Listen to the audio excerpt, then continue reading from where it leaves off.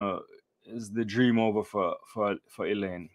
And Elaine Thompson-Herah, special talent, we know, generational talent, and it's a sad situation, right? The double Olympic champion is in serious jeopardy of not making it to the Olympics.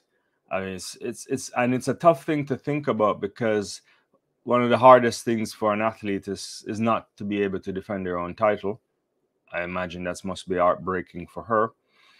And reports earlier this week, she's off to see the doctor there in Germany who used to work, I think, with Bayern Munich, and I've seen the likes of Usain Bolt, and in hopes that they can do something and get her ready. But the challenge there, I think, for Elaine is even if they can figure that out, I don't know if she's in the kind of shape that would be able to be competitive at the national championships, right? So we saw her struggled recently at the Grand Prix there in New York, and you never want to see it. It looked devastating. She had to take the shoe off, and they had to carry off the off the track.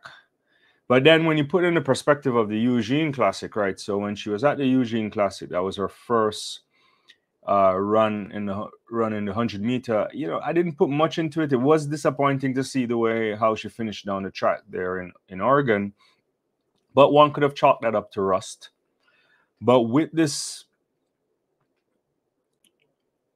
what we saw in New York now and this recent injury, it's clear that there must be some persistent things that ultimately stop the preparation, and I just don't see how it's going to go. And so one of the big names potentially down for the count right now, I mean, I really hope she bounces back and makes it to the Jamaica National Championships.